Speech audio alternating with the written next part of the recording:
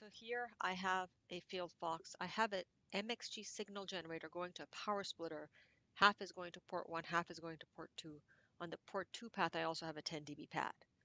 Let's just look at the port 2. We can see that with the SA mode. And it's my signal generator at 6 gigahertz. If I look in my SA mode, marker to peak, there's my 6 gigahertz on port 2. Let's go to NA mode. And if I go to advanced, look at A, and I'll put the signal to port 2, frequency center, 6 gig. There's my 6 gig signal. You can just see it there. Peak. That's 6 gigahertz on my one port, minus 22, but this amplitude level is not calibrated exactly.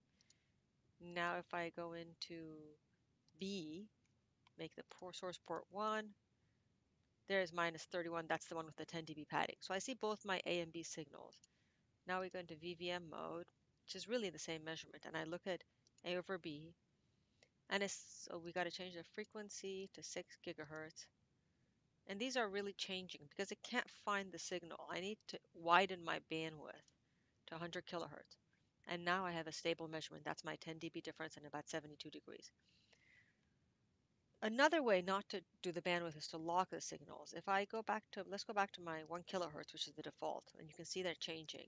If I go and I lock my frequency reference of my FieldFox to my SIGGEN, then I also have a very stable measurement, so I don't have to have the wider bandwidth. So really in VVM, you can change the bandwidth. You can also, try to locking it. There's not a whole lot of other variables in VVM to make it change to make this measurement.